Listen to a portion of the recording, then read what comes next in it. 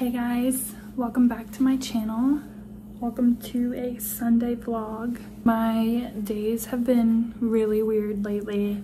I recently was let go from my job of 5 years, which feels so weird to say even now. It's been like 2 weeks, mainly because I've never been let go from a job, and it was not a very good situation. I wish I could say it was like oh, the company's not doing well, so they're laying people off. It was like a bad breakup. So, but I'm doing good.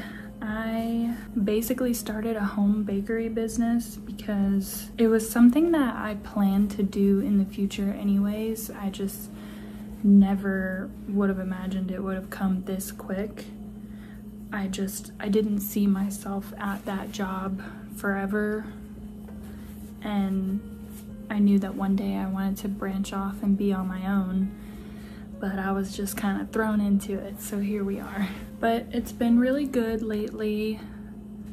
Right out the gate, I had plenty of support and orders, and I was able to get my little setup going in the house. There are, of course, certain rules I have to follow depending on the state that you're in whenever you run a home bakery business.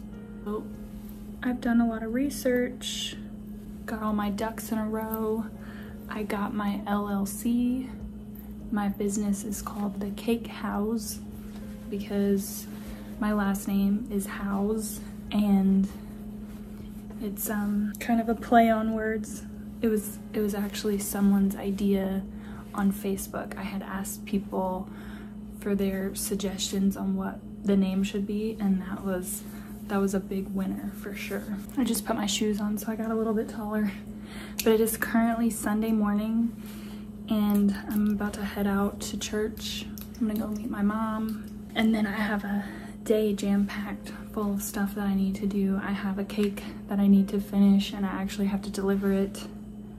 And then I need to do some king cakes and some cupcakes, and it's gonna be a full day. I'm just kind of taking on any orders that I can so that I can make money so that I can pay my bills. I had this whole schedule planned for the month of January, February videos. I was working on a decluttering video that I really wanted to get done, and I'm still gonna finish it, but I was definitely thrown for a loop, and my main focus the last 2 weeks has just been trying to make money and trying to get this cake business off the ground running, and it's been really good so far. I definitely have high hopes for the future, and I'm really excited, and it has been really nice being able to be home,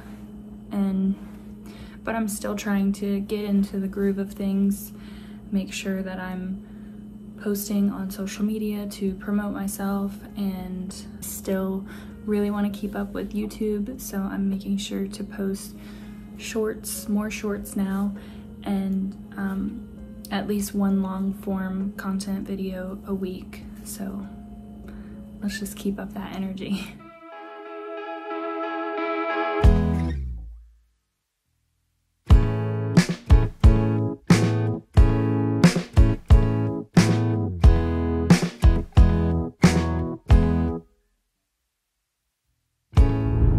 Out of church. It was really good as always. That was actually a New Year's resolution of mine, was to go back to church. It had been a long time since I had gone. I was born and raised Catholic, and I was in the church all of my younger years, and I stopped going as an adult, but I made a New Year's resolution to go back to church and do my daily devotionals and work on my relationship with God. So that is what I'm doing. I'm really happy with myself for sticking to it, and I really enjoy going. I go with my mom and my grandma every weekend. Normally we go on Saturdays at 4 p.m., but we weren't able to go yesterday, so we decided to just go to the early mass this morning at 8:30, which was a chore to get up for, I will say. I had to get up at 5:15 to get ready and then leave my house, drive to my mom's, and then we ride together.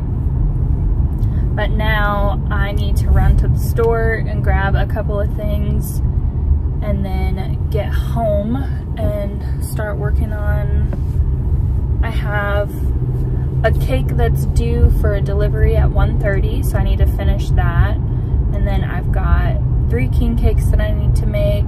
I've got cupcakes that I need to make for tomorrow, and then another cake that I need to work on for tomorrow. And I don't have a Starbucks over where I live. It's like a 20-minute drive to the closest one, but since I'm on this side of the coast, I think I might stop by Starbucks over here and get myself something to drink.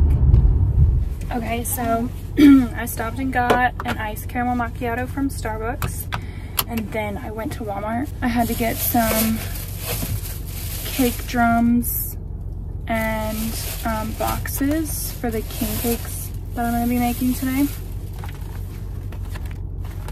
So now it's time to head home.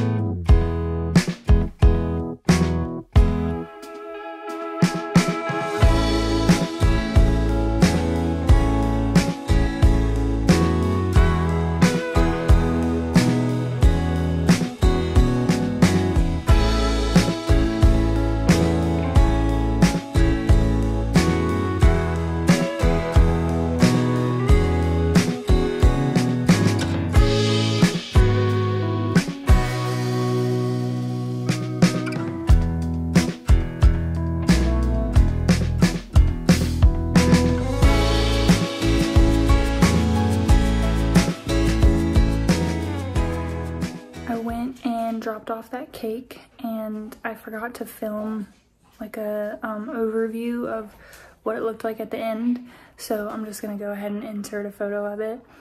And it was really cute. They loved it.